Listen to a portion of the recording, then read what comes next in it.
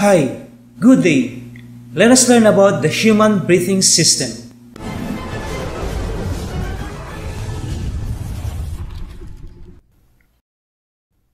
In my previous video on human breathing system, you learned about the essential parts of the breathing system and their functions. Now, you are ready to learn the mechanism of the lungs and the diaphragm. In this video, you will be able to explain how the lungs work and describe how the movement of the diaphragm helps the air go in and out of the lungs. To explain this mechanism, I will construct first a model of the human chest cavity. The materials needed are the following: empty plastic bottle, balloons, sturdy straws, pair of scissors, glue gun, and a cutter. Just follow the procedures in constructing.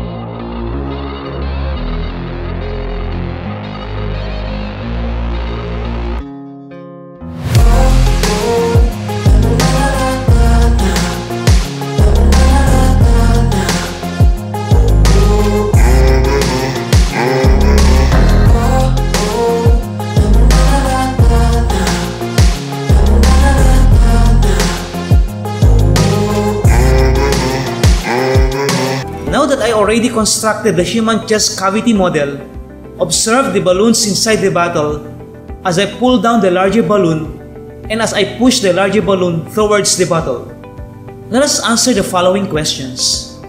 What do you think does each part of the constructed lung model represent? You are correct. The 2-liter plastic bottle as the chest cavity, 2 straws as the bronchi, 2 balloons as the lungs, and the larger balloon represents the diaphragm. What happens as I pull down the balloon at the bottom of the model? You are right again. The 2 balloons expand. Why? The air pressure inside the bottle is lowered by increasing the space inside the bottle. The outside air then enters through the tube, which makes the 2 balloons inside the bottle chest expand. What happens as I push up the balloon? That is right. The 2 balloons loosen up and return to their original size. The air pressure inside the bottle is increased by decreasing the space inside the bottle. The inside air then exits through the tube, which makes the 2 balloons inside the bottle returns to their original size. How does the movement of the diaphragm cause the air to go in and out of the lungs? That is correct. The movement of the diaphragm affects the air pressure inside the chest cavity by either decreasing or increasing the space, thus allowing air to go in and out of the lungs. And what might happen if you prick the balloon? If one of the balloons is pricked, it will not inflate anymore because the air will escape. What you observed a while ago is the same to the mechanism of the activities of the lungs and the diaphragm. When you breathe in or inhale, the diaphragm contracts. Inhaling moves the diaphragm down and makes the size of the chest cavity larger. At the same time, the ribs move up and increase the size of the chest cavity. There is now more space and less air pressure, called intrapulmonic pressure, inside the lungs. Air pushes in from the outside where there is a higher air pressure. It pushes into the lungs where there is a lower air pressure. When you breathe out or exhale, the diaphragm relaxes. The diaphragm and ribs return to their original place. How about the chest cavity? The chest cavity returns to its original size. There is now less space and more air pressure inside the lungs. It pushes the air to the outside where there is a lower air pressure.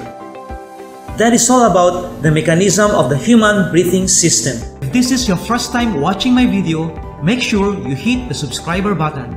Thank you for watching.